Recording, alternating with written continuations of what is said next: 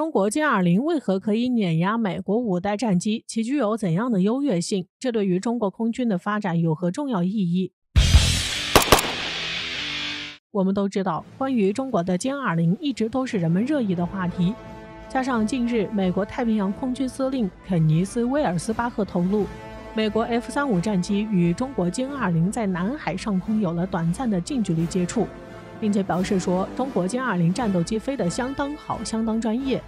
对此，有专业人士指出，中美两国战机此次在南海上空的近距离接触，美国 F-35战斗机可能还稍逊一些，中国歼20战斗机在机动性能上更占有优势，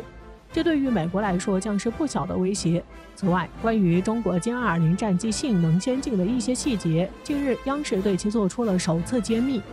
据消息称，中国央视此次通过一档专门的军事节目对歼20的高超性能进行了解密，并且在此军事节目中，中国航空兵旅长李凌形容道，歼20就像是一把尖刀，要发挥好它的作用，飞行员就必须成为它的刀尖。在提到驾驶歼20的感受时，李凌直言就一个字：爽。不仅如此，中国航空兵旅长李凌在节目中还提到，歼20是无数空军飞行员心目中的梦想战机，因为这款歼20战机是完全由中国自主研发的5代战机，没有参考任何外国的设计，具有完全自主产权。此外，随着歼20的诞生，也使中国空军的作战能力跃上了新的发展台阶，这将直接打破美国垄断，成为全面超越美国 F-35战机的存在，即便和美国 F-22战机相比，也丝毫不逊色。那么，中国歼20战机拥有怎样的特性呢？我们都知道，歼20战机是由成飞集团研制的中国首款5代战机，其隐身性与航电水平都达到了世界一流，也随即成为中国空军的中坚力量，大大增强中国空军的战斗能力和综合实力，是当之无愧的国之重器。此外，中国歼20使用了世界最尖端的航空技术，具有极强的隐蔽性、机动性、格斗性等特点，并具备良好的稳定性，在实战中更容易把握先机。另外，其优秀的续航能力也是一大亮点。正是由于其具有超强的续航能力，这就使歼20可以实现长途作战任务。加上其具有先进的红外线隐身技术，通过红外线的跟踪可以进行反隐身作战，以此来发现潜在的敌人。这种红外隐身技术还可以缩短和减弱战斗机自身的信号，增强飞机的隐身性能。这样一来，就能够大大的减少了敌人发现自己位置的机会，并能够消灭敌军于无形，而且不费吹灰之力。因此，正是由于歼20有如此强大的性能，这也促使中国加大对其的制造生产。现如今，中国成飞集团2条生产线可以实现年产50多架歼20的产能，这也极大满足了中国空军的需要。因此，无论歼20部署在哪里，都将会具有重大的威慑作用。中国目前也已经实现了5大战区全部接装歼20的目标。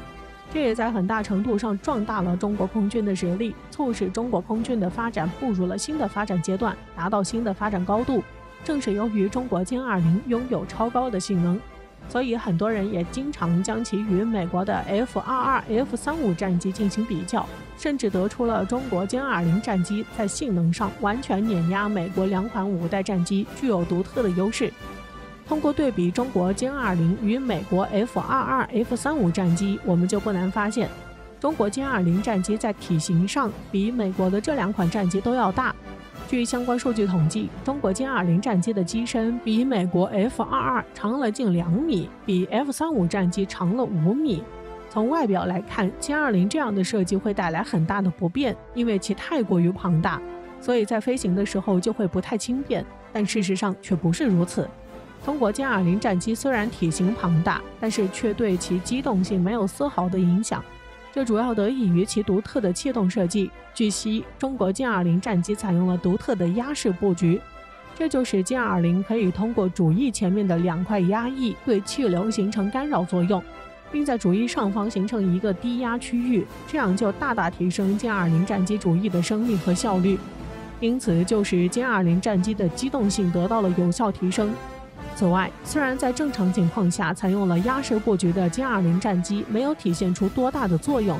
但是当歼20战机在高空飞行时需要大仰角、小半径盘旋的时候，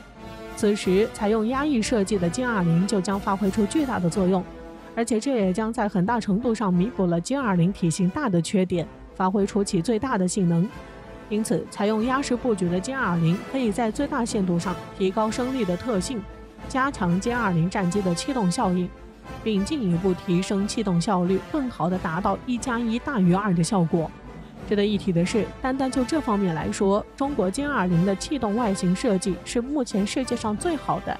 并且中国歼20战机的外形设计还在国际上获得过外观设计金奖，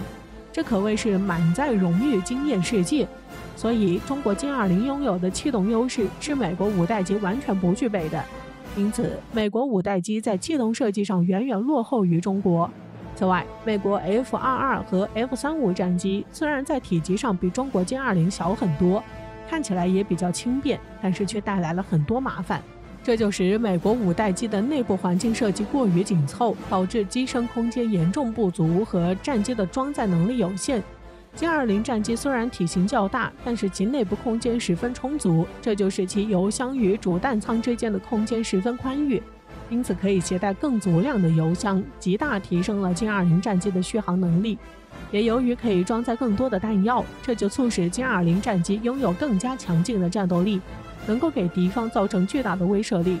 此外，由于此前中国军方关于歼20的数据一直都十分保密，从未进行正式公开，但是通过此次节目使我们知道，中国在设计歼20的时候还是十分重视歼20的飞行速度。据央视报道，歼20可以在1分钟内战斗巡航52公里，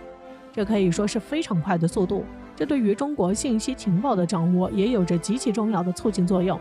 此次央视通过近距离展示歼20，使我们知道了关于歼20一直尘封的秘密，为我们展示了歼20所具有的独特优越性。这对于我们进一步了解中国歼20战机有着极其重要的意义。